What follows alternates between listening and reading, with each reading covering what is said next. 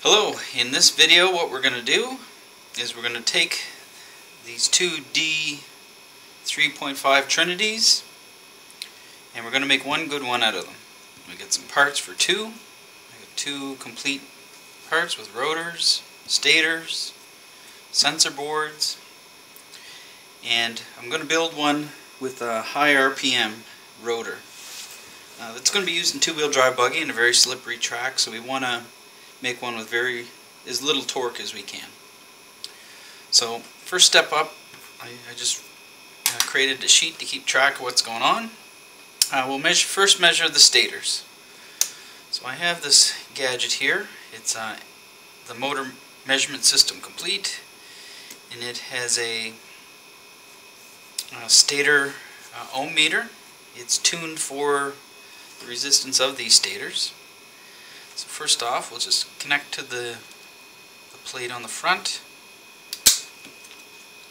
Find a good place where the connection stays. And we'll just measure one of the coils. So on a single coil, we'll call this one A, black stator 21.6. The B coil, 21.2, and the C coil, 21.9, and this is in ohms. I'm able to tell the two apart. I put a piece of green tape on this one so I don't get them mixed up. So just find a good place where that attaches. This will be coil A. Coil A. I'm just kind of measuring the coils as they're kind of marked on the end bell there.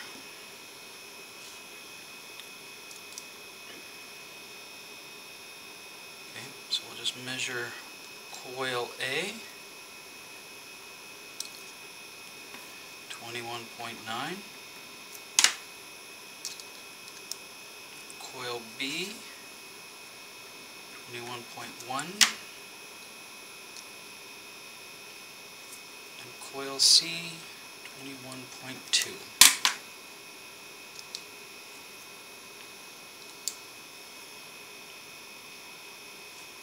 Okay, next up, we're going to check the rotors. So this tool here has another attachment. Let's put this aside.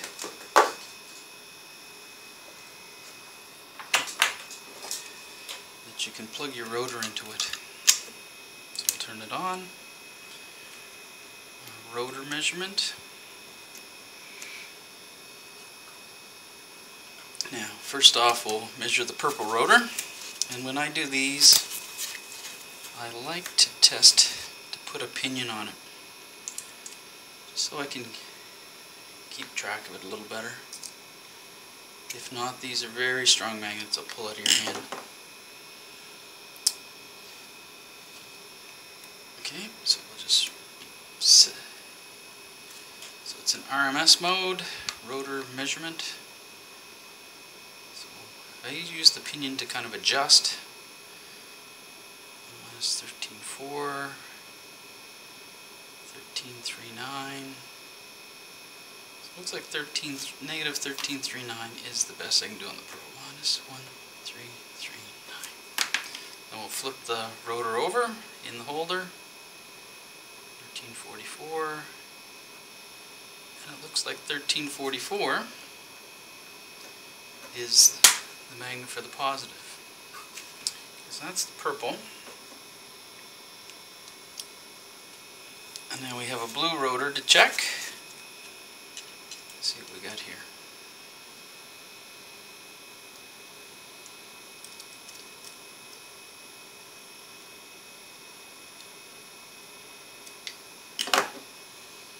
Just try that.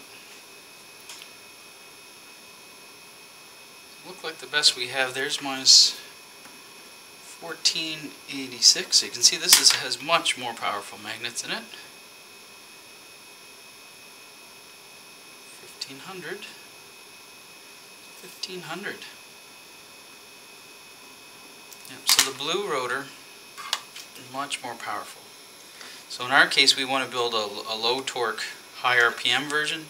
So we're not going to use the blue, we're going to use the purple. So we've chosen the purple, I guess, for our needs. So what we'll do is we'll turn this off, remove this from the view.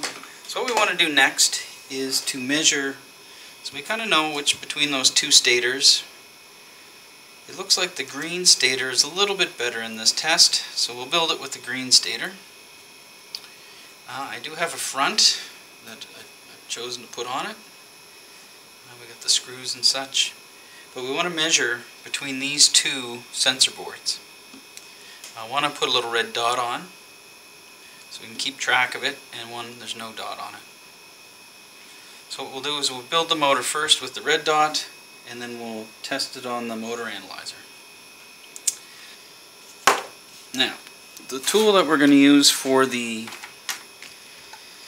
measurement on the sensor board is we have one of these motor analyzers, SkyRC one. What you do with this is you put in the sensor plug, sensor in there, and now you just connect on the back. Very faint for the camera, but I can see this A, B, C. And I have the colors here. C is the blue, B is the orange, A is the yellow. So in this case, it would go A.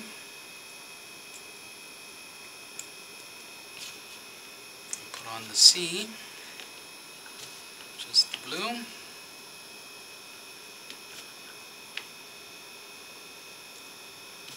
we'll put on the A. Okay. So let's give it a motor timing test.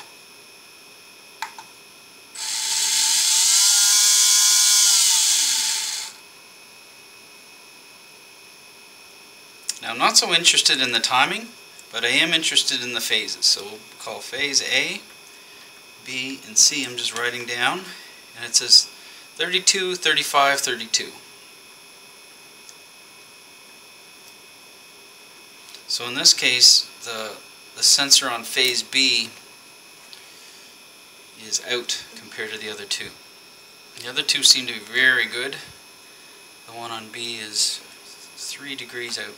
So we're just going to check. So that was my red dot sensor. So let's take it apart again.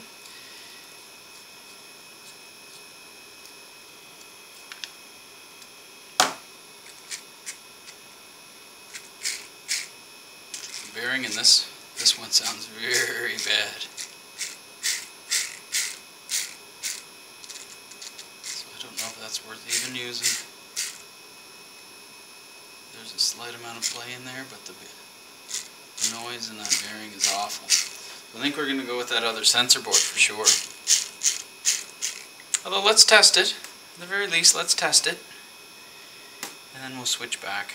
So let's see if this bearing is better. Because what we can do is replace bearings easy enough. Okay, so blue on the C. Yellow on the A, and orange on the B.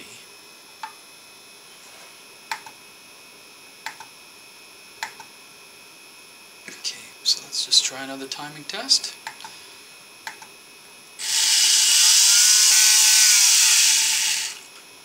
So let's just write down its poles. Its average is 32 degrees. In this case, it's phase A is 29. 34, 32. So in this case, we have it between 29 and 34. It's 5 degrees out on the sensor board.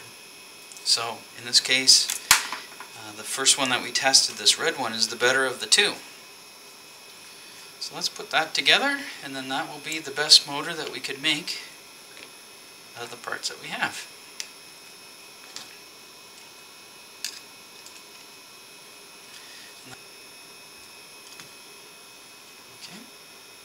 On the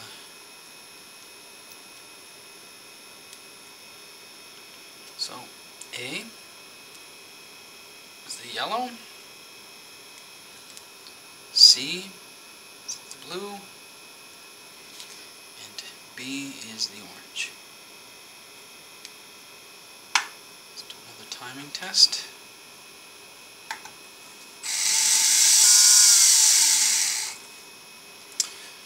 Okay, so in this case, I think let's just see if our sensor board holds true. 32, 32, 36, which is similar to what we had before.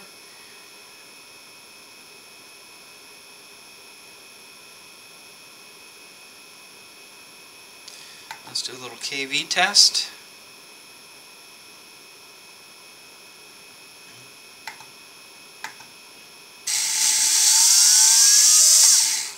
Now we're only drawing 1.2 amp. It's only set to 30 degrees timing, so it's not drawing a lot of current. The volt, 7.9, kV 23.2, RPM 1800. So I think we'll leave it at that and end the video. Thanks for watching.